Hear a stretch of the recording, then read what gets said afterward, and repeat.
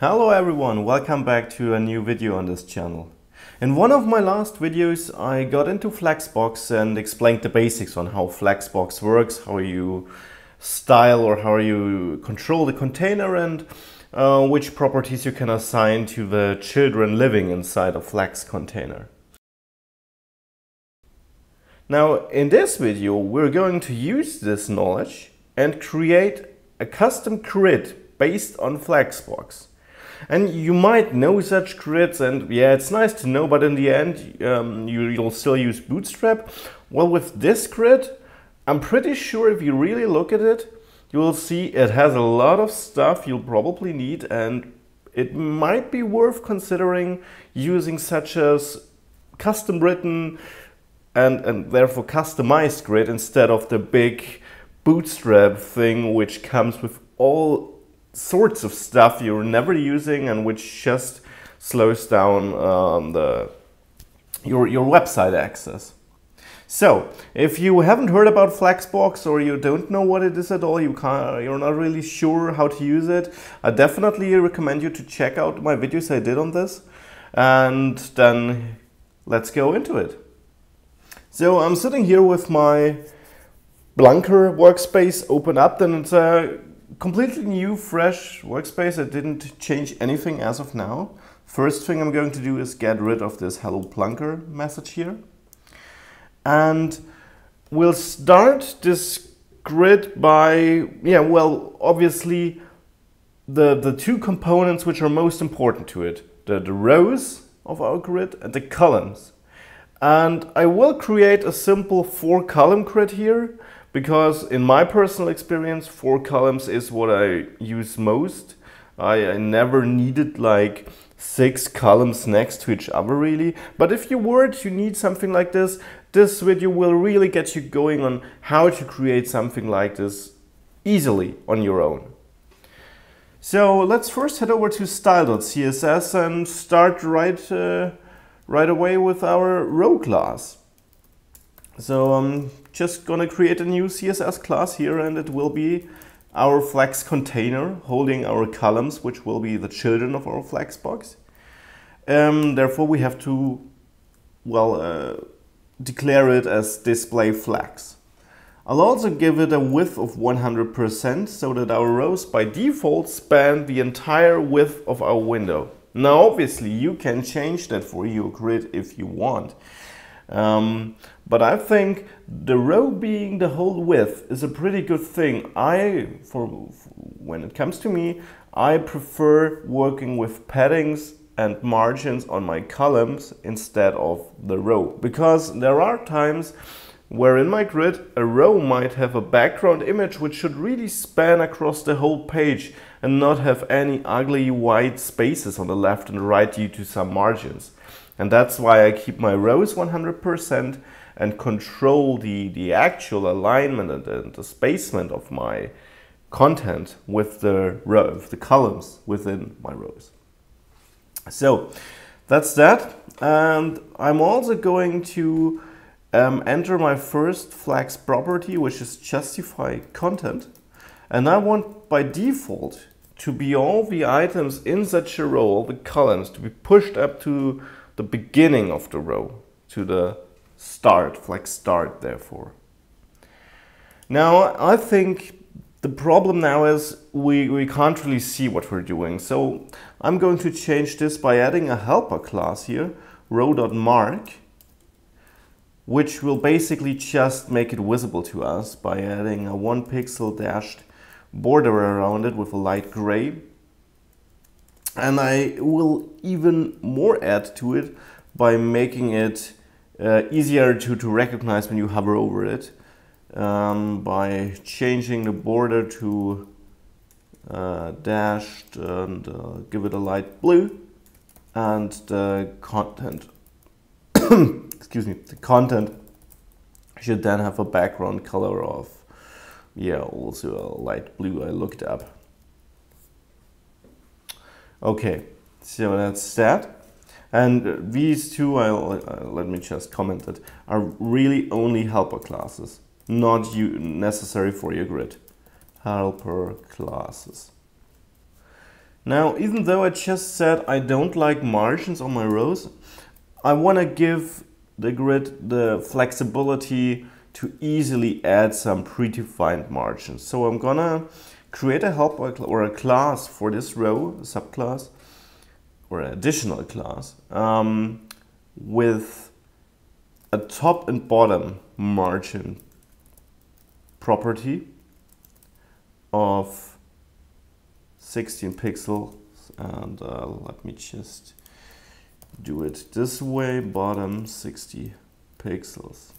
I was considering writing it in one statement by just writing margin 16 pixels 0, which would do this exact same as these two lines do. But I don't want to do this because I want to give the user the possibility to use this class as well as the left-right class, which I'm defining here. And these two classes would each override each other if I would use the combined margin command property. So margin left, let's give this 32 pixels, as well as for margin right 32 pixels. And then we have to adjust the width of our row. Because we added margins, it's no longer 100%. And I'm going to use this useful and handy calc function of CSS to say, okay, take the 100% and now just subtract the two margins, left and right, adding up to 64 pixels. Okay, so that's our row. Okay, so that's it for our rows as of now.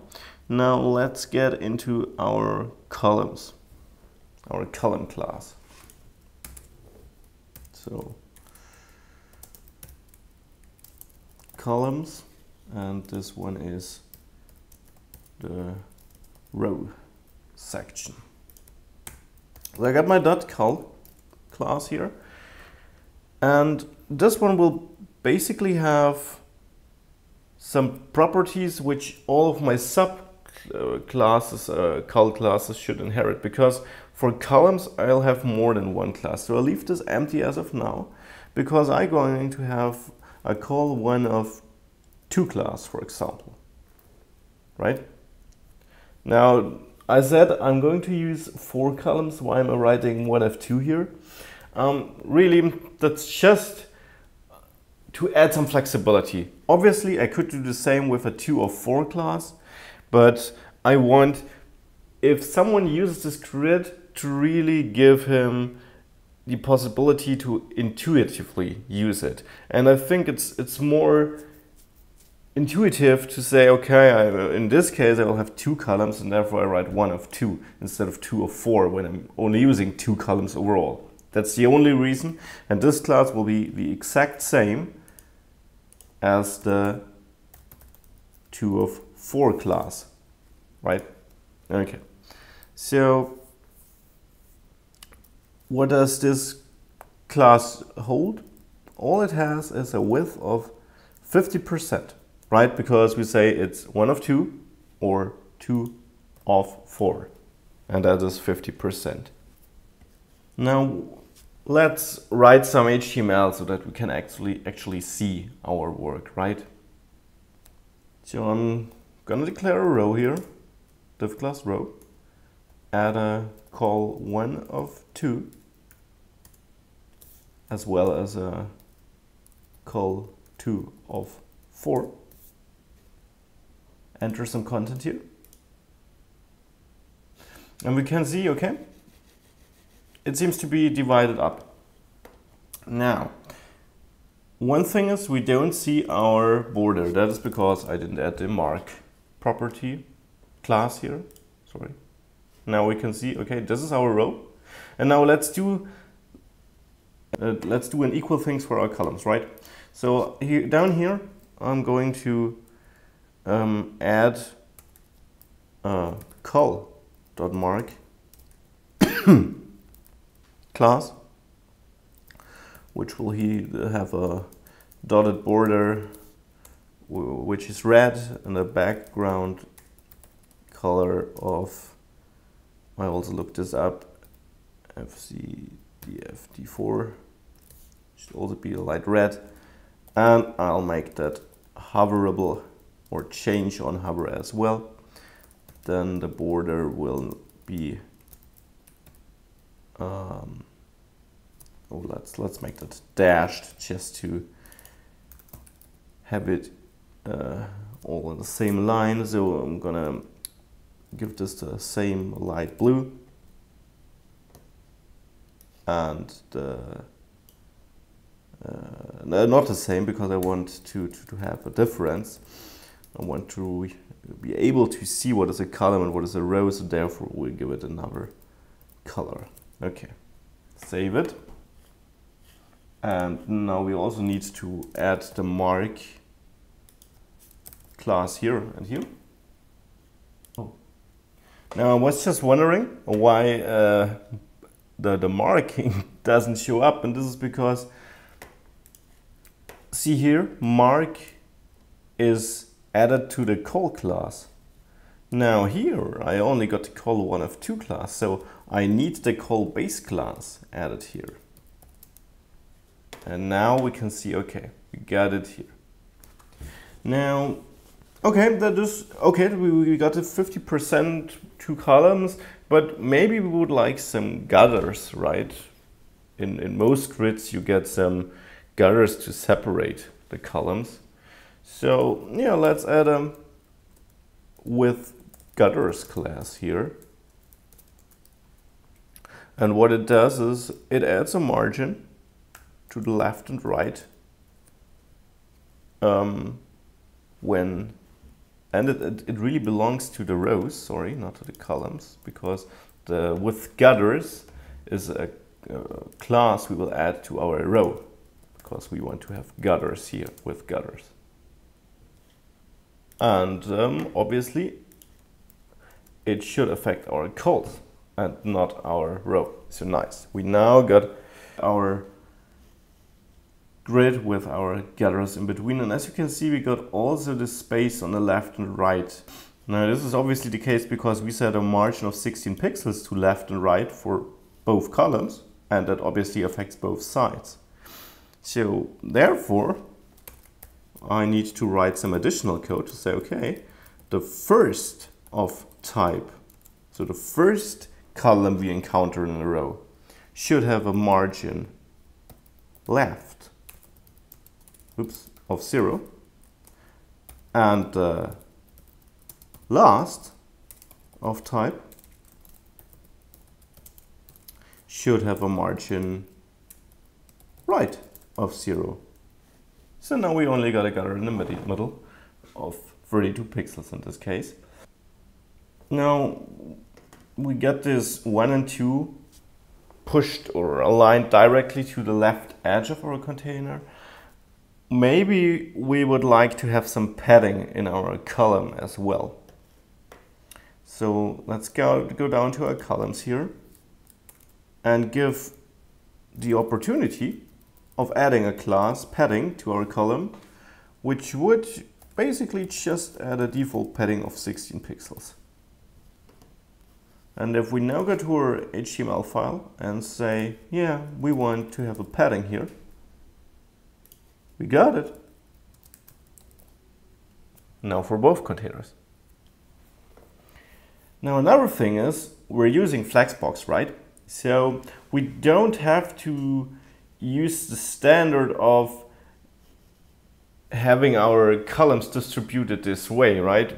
This is basically Flex start property. So both columns are pushed to the left, and this is only not directly visible because as each column has 50%, it fills the complete row, right? But if these columns were smaller, we would see them pushed to the left. And actually, let's just show this by adding additional call classes here. So we got 1 of 2, we got 2 of 4.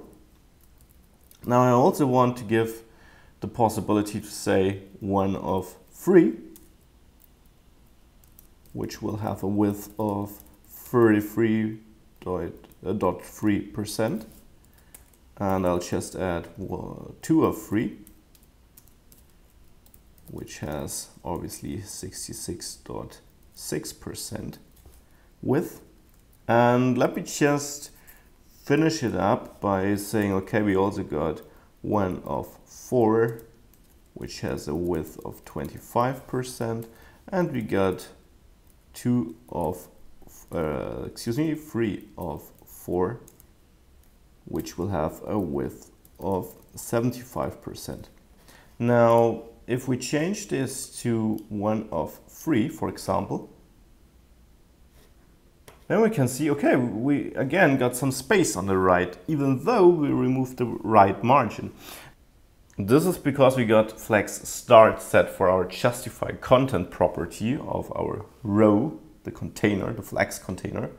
And this says, okay, add the first element of the flex container to the beginning of our holding container, the row, and the second directly next to it, and so on. And if there is space left, well, the space will be on the left. And the opposite would be flex end, where these two items would sit all the way over here to the right, and we would have some empty space here. Now, sometimes we may want this behavior, sometimes we may not. So I think the user should have the possibility to choose what he wants. And therefore, I'm going to add some additional classes here. First one will be space between. And this will all be row, .row.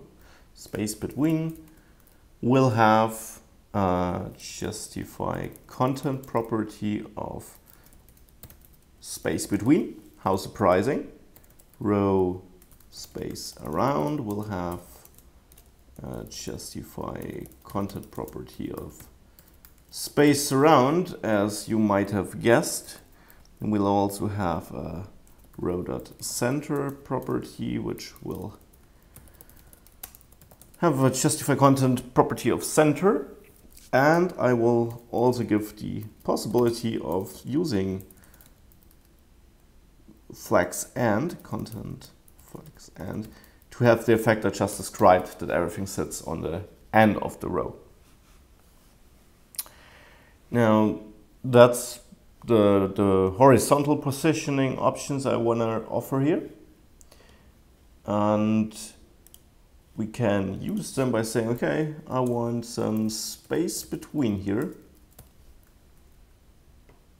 And now we can see the space on the right is gone, but the gutter got a little bit broader. And this is because we said, okay, the space should be between the two elements. If we were to use around, we will see that we got a tiny empty space here, here, and you might not directly see it, but the gutter also got broader. If we use center,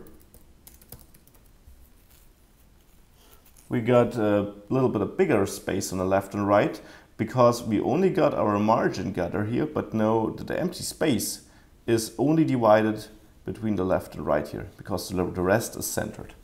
Okay, so I'll leave it at center as of now. Now we've already gotten pretty far here in this video, and the basics of our grid are now set up. We're almost ready to use it, but we got some fine-tuning left to do, and I also then want to show you how flexible it is, yeah? How really flexible this tiny little grid here can be, and I will do this in the next video. So I hope I see you there. Have a nice day. Bye.